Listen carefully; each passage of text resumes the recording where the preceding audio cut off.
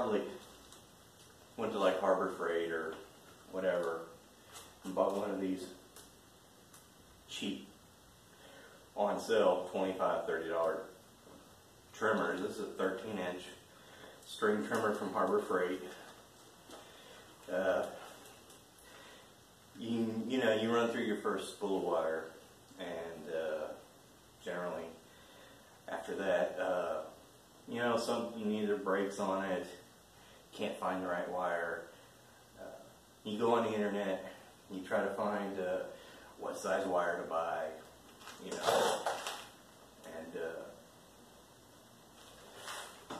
good luck with that. You go to your home box stores, and you'll pick up packs of wire, 3 packs of, you'll try to find your Craftsman or whatever else to try to make it fit. And none of it ever seems to work right.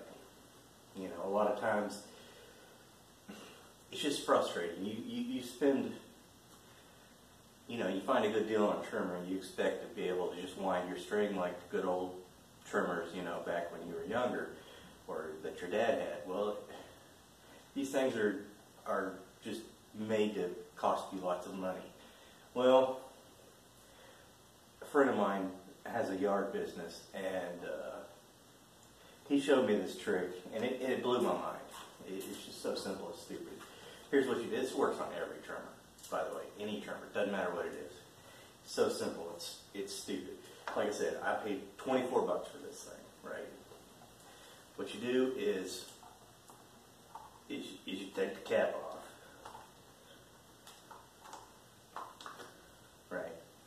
And this is normally where you'd find your little, your little wire spool that you would buy and rewrap the wire in and everything. Anyway, and I went down to my Ace Hardware, and I'll show you. And I bought this .155 industrial grade wire. This giant wire. It's real strong. It's got 6-sided, so it cuts better. Super thick. I think this thing uses like .45 or whatever it's supposed to, comes with, but it just barely fits through the hole in the side here. Anyway, what you do, you take your length of wire,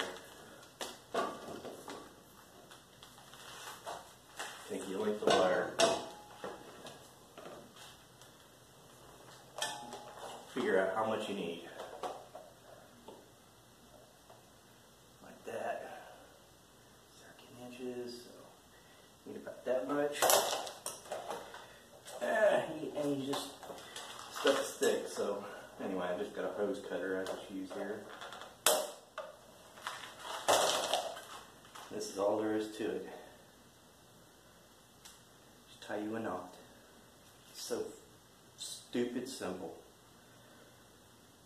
Literally takes 1 minute to change your wire out. Tie you a knot, run your wire,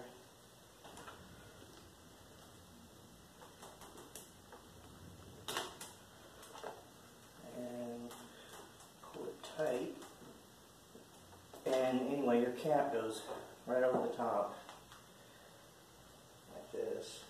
And your cap has a little center thing that goes over. It keeps this knot from coming back off, and as your trimmer spins, this knot will tighten up. It won't come off. It'll actually tighten up. And then of course you have your little metal blade there that'll cut this off. So that's all there is to it. And that's it. It's locked in. And that's all you have to do. And you get this big old thing, $9 for 109 foot. And you use a foot of it at a time, well, 13 inches at a time. Just tie a knot, slip it over, pop it in. That's all you have to do. Works on any weed eater, period. You don't have to mess with rewinding stuff, trying to find the right filament size, all that stuff.